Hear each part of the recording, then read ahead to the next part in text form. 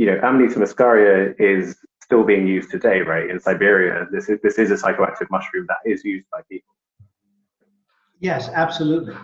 I mean, the criticisms we make in our book of Wasson related to his reluctance to move into Christianity and the devastating impact his work had on when he revealed Maria Sabina, the Mazatec shaman who invited him in the 1950s to be the first white outsiders to participate in her psilocybin mushroom veladas, all-night ceremonies.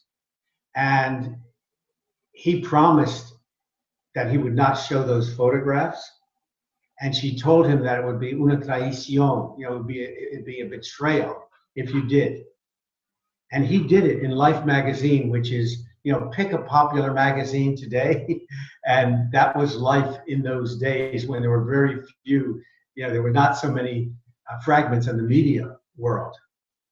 So it devastated her life. It devastated the Mazatec community. They were inundated with mushroom seekers from Europe and the United States. We critique Wasson for that. That in no way takes away from the incredible work he did on Soma, on documenting Mesoamerican shamanism, on working with Albert Hoffman and Carl Rook to unveil the Kikian potion of the Eleusinian mysteries as a psychoactive drug, and also to document the history of the use from time immemorial until now in the present day of the Siberian reindeer herders. These are nomadic people. There's about 300,000 of them in about 30 different linguistic groups spread out all the way from the Nenets and from the Finnish border of Russia, all the way through central Russia, and all the way into eastern Russia, bordering the Bering Straits, Kamchatka Peninsula.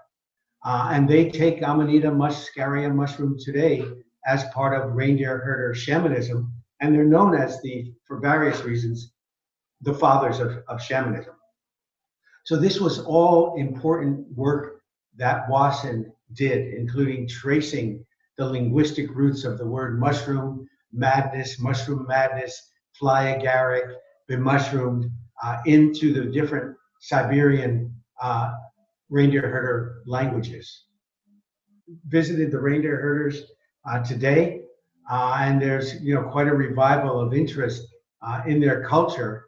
And I'm delighted to mention that two Russian mycologists who are very familiar with Amanita muscaria are translating and publishing our book in Russian, and it'll come out in Russian sometimes in the spring, along with Gordon Wasson and his wife Valentina Wasson's first book on Russian mushroom Russia and history, which was the catalyst where they defined there's certain cultures that love mushrooms, like the Slavic cultures, and those are the mycophilic cultures. And there's certain cultures like the Germanic, Anglo, English-speaking ones that are afraid of mushrooms and toadstools in the fungal world, the microphilic cultures. So this was all wrapped up in Wasson's work, and the reindeer herders are a very prominent group of current indigenous people who use psychoactive substances in their shamanistic rituals to explore the upper world and the lower worlds. And I think it's worth mentioning that the sort of Amanita muscaria, also known as fly agaric, is probably the most iconic mushroom in the world, right? We see it in fairy tales, and this red mushroom with white dots. And so that yes. Kind of is fortunate, I guess, in the work that you've been doing, trying to identify these things in art. It's kind of, we're not talking about an ambiguous mushroom here. We're talking about something very distinct. No, it is probably the most iconic and prominent mushroom in the world. It's got that, when it's mature, that red cap with the white dots. People have seen it in Scandinavian folktales, in fairy stories. It even makes an appearance in Walt Disney's Fantasia.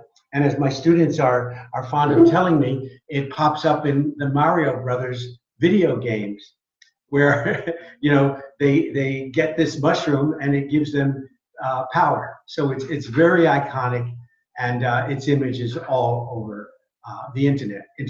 It is one of the two varieties of psychoactive mushrooms that we found in the Christian artwork. And by that I mean in frescoes, in ceiling paintings, in mosaics, in sculpture, in illuminated Bibles and manuscripts throughout Europe and the Middle East.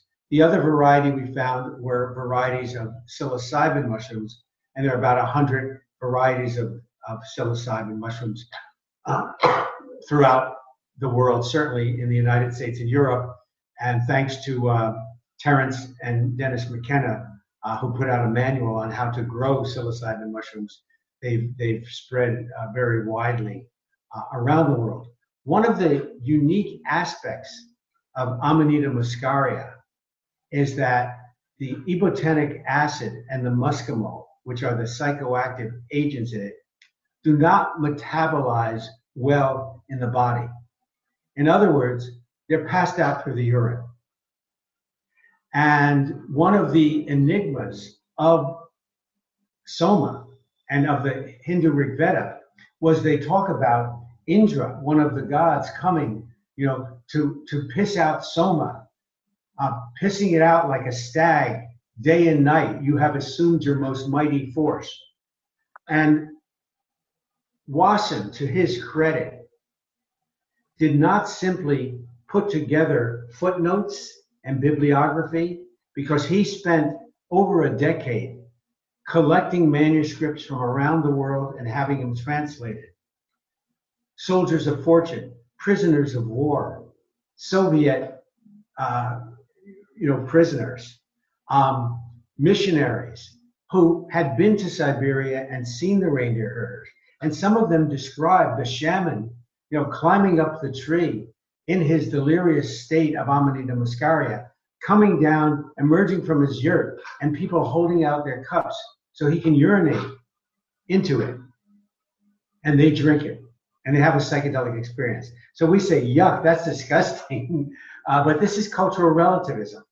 Different cultures have different ways of looking at things and doing things.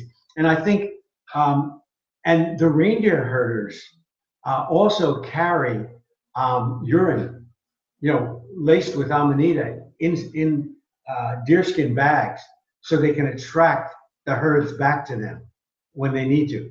And the deer go crazy over urine. All right. So I think this is one of the most compelling things that Wasson discovered, because it sort of gives a biochemical basis for understanding this. And there's no other, mescaline in peyote, psilocybin, DMT, they don't have that kind of effect. They're metabolized.